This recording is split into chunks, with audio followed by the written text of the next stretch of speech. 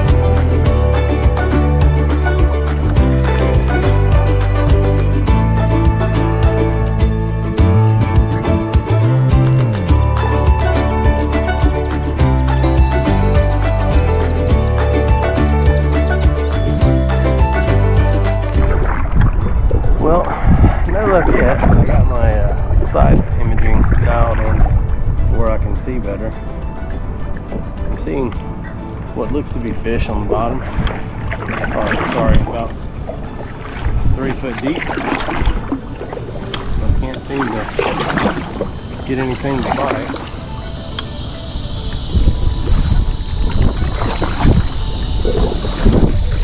This freshwater thing is going to be more of a challenge than I thought. I don't know how easy it is to see, but I'm gonna go fish these rocks over here. Looks promising. Looks like it's been shaded for a while.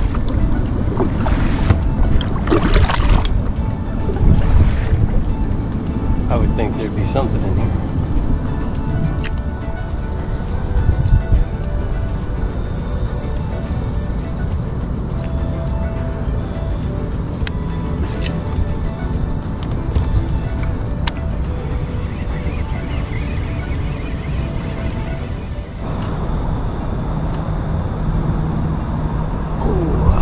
What this is.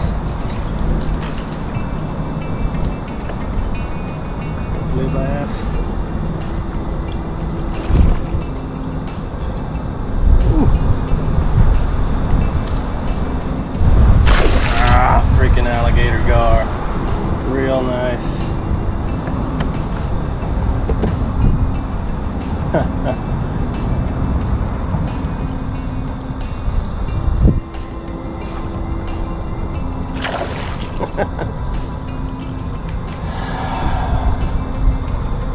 Right here, I didn't bring a headlight. Oh yeah, I am barely hooked into that guy.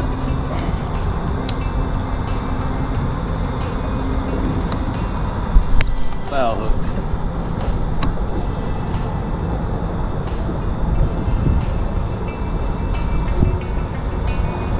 sucks is I ain't fooling with these things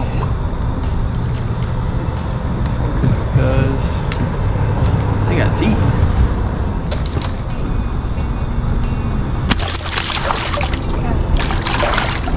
I wish you could just get loose. I don't even want to catch you, buddy.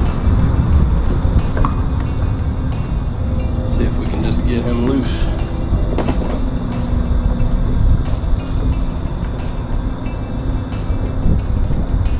I wish I had a hook in his mouth so I could hold his mouth steady, but I can't.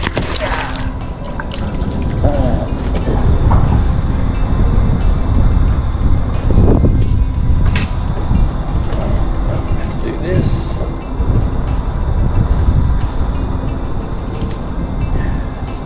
Well, this is not pleasant.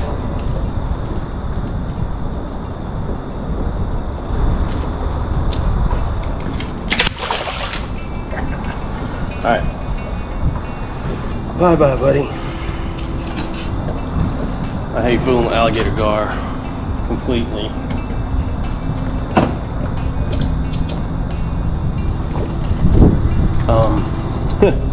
Especially when they're foul hooked. But it was fun. It's really dark.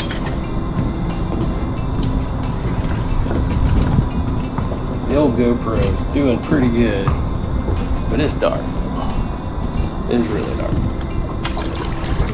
I knew I was marking something,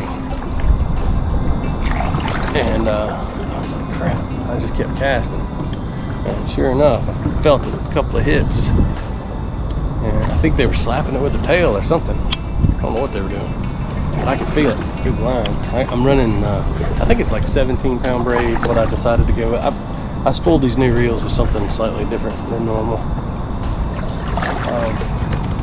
But yeah. Maybe I catch it. I'm gonna try some more before I head back. Maybe this time I can catch him in the mouth. That way I can actually land him. I'm not gonna try to catch him in the mouth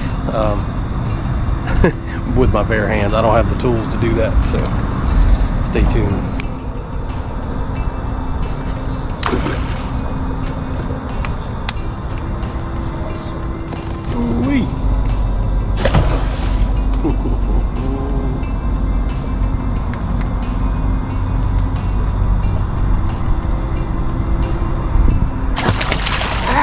Got me wet.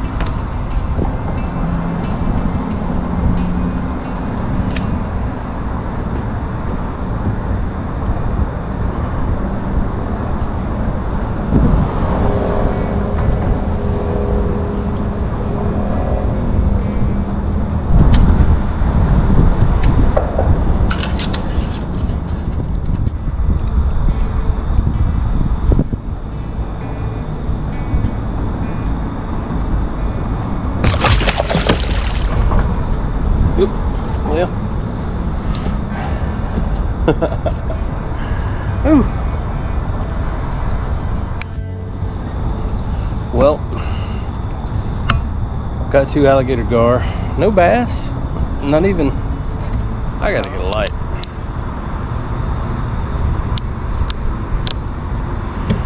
I honestly think the alligator gar is what I've been feeling nibble. And honestly, I don't know if I caught it on camera. I was periodically turning the camera on and off. But there was one, I swear, he was anywhere from 5 to 6 foot long, rolled in the water. Gave me a heart attack. I hope I caught some of that on camera. I don't know. It's kind of dark, so probably not. But all you can see is white bellies rolling out here. Kind of creepy, but there's there's lights under the bridge, so it's kind of prime. But the water temperature is still 90 degrees in here, so that might be the reason there's no bass. I don't know. You guys who bass fish, let me know what's the ideal temp of the water for the bass. It's about 8 foot deep, but like I said, it's 90 degrees on the surface, and it's 10 o'clock. It's 9:30 at night, almost 10 o'clock. So sun's been down quite a while. I've been out here for 8, 9, 10 for at least 2 hours fishing, and no sign of any bass blow-ups or hits.